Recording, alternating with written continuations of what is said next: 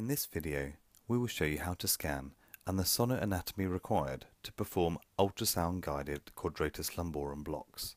As indicated here, the Quadratus Lumborum blocks have a number of potential indications for abdominal, pelvic and retroperitoneal surgery, as well as a few case reports recently for their use in hip surgery. In terms of dose, we would recommend a minimum volume of between 20 to 30 milliliters of local anaesthetic per side blocked. We tend to use levobupivacaine, and for midline or laparoscopic procedures we cite bilateral blocks. Care therefore must be taken not to exceed the maximum dose of local anaesthetic allowed. Here we are looking at the muscle layers of the anterolateral abdominal wall from the right hand side. We've got three flat muscles, the external oblique, the internal oblique and the transverse abdominis, and a paired vertical muscle, the rectus abdominis. The intercostal nerves from T6 to T12 line the plane between the transversus abdominis muscle and the internal oblique. Removing the anterolateral abdominal wall muscles, we can see here how their posterior relations communicate with latissimus dorsi, quadratus lumborum and psoas major. By removing psoas major, you can appreciate the potential path of local anaesthetic to ascend to the paravertebral space. From this posterior lateral view from the right hand side, you can see the relationship between latissimus dorsi, erector spinae and the quadratus lumborum muscles. This transverse or axial slice of the abdominal wall is a useful way to examine the relationship between the muscles of the anterolateral abdominal wall and the posterior abdominal wall. We can here focus on the muscles psoas major, quadratus lumborum and erector spinae. Let's review the fascia around the QL muscle. Anterior to QL lies the anterior thoracolumbar fascia, which is continuous with transversalis fascia and runs up over psoas major. At the posterior aspect of the QL muscle lies the middle thoracolumbar fascia.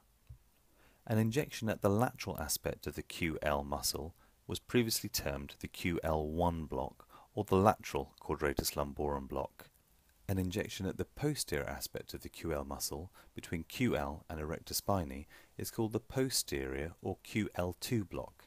And lastly, an injection at the anterior aspect of the QL muscle between it and psoas major has been termed the transmuscular quadratus lumborum block or the Tequila block. Let's proceed to scan. This is a patient lying in the left lateral position and a curved array probe is placed over the anterior abdominal wall.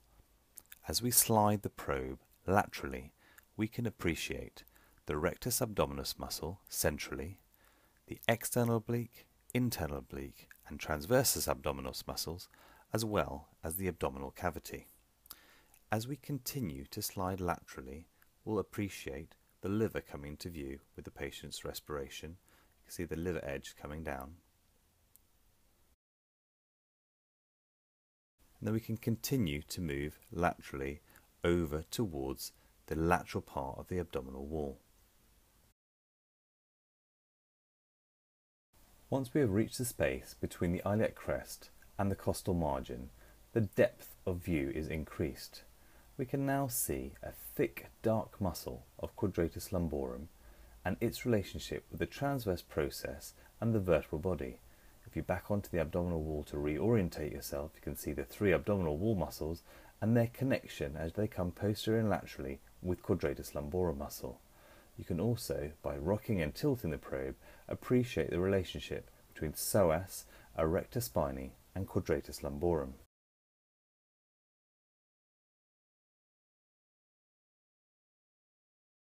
With the probe held firmly in place here, we can indicate the potential needle paths coming from either an anterior aspect from the abdominal wall side, and you can see its relationship to quadratus lumborum, or a posterior aspect for a transmuscular quadratus lumborum approach.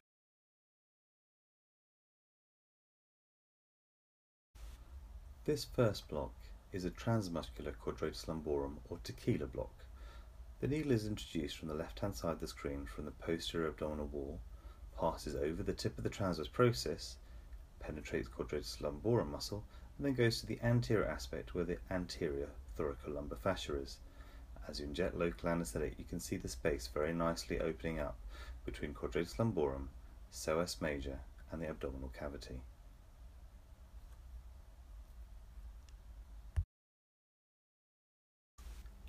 This second block is a posterior quadratus lumborum block, or QL2. Here, the left-hand side of the screen is the anterior abdominal wall side, and the right-hand side is posterior. A needle has been introduced from the left-hand side of the screen, just passed over quadratus lumborum, and is now injecting at the posterior aspect of quadratus lumborum between it and erector spinae. This is at the middle thoracolumbar fascia level. You can clearly see the needle here at the posterior aspect of quadratus lumborum, injecting local anaesthetic and filling that space.